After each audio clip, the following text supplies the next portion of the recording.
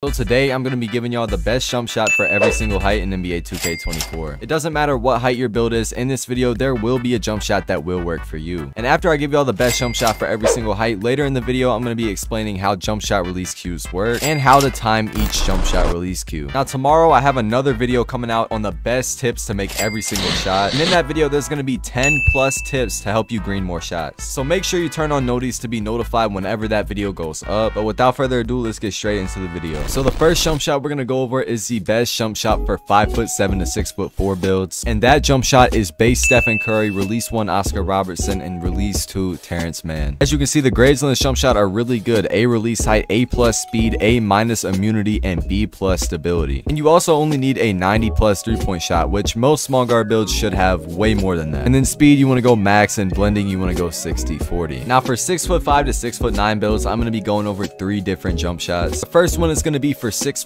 to 6'9" guards with a low 3-pointer. The second one is going to be for 6'5" to 6'9" guards with a higher 3-pointer. And the last one is going to be for 6'5" to 6'9" spot up builds. The first jump shot we're going to go over is 6'5" to 6'9" guards with a low 3-pointer. You want to go base Kyle Kuzma, release 1 Josh Richardson, release 2 Sadiq Bey, and then you want to go max speed. Now blending, you want to go 43, 57, and when you take a look at the grades, it's really nothing special. I mean, you can't really complain. This build only has a 78 3 ball. It's about the best you're going to get, and this jump shot is very smooth. Now the next jump shot is for 6'5" to 6'9" guards with a higher 3-pointer or mid-range, and that jump shot is base Torian Prince, release 1 Oscar Robertson, release 2 Sadiq Bey. You want to go max speed, and then the blending, you want to go 50-50. Now the grades on this jump shot aren't really anything special. You get an A release height, A plus speed, C plus immunity, and a C minus stability. But this year, in my opinion, the feel of your jump shot matters way more than the grades. And finally, for 6'5" to 6'9" spot up builds, you want to go base JT Thor, release 1 Oscar Robertson, and release 2 Sadiq Bey. Release speed, you want to go max, and then blending, you want to go 54-46. And the grades on this jump shot are really solid for the 3-point rating. And believe it or not, I've been using this jump shot since day 1 of NBA 2K24, and it has not disappointed me one time. It's just so easy to time, it's smooth, it's really a good jump shot. And finally, the best jump shot for 6'10"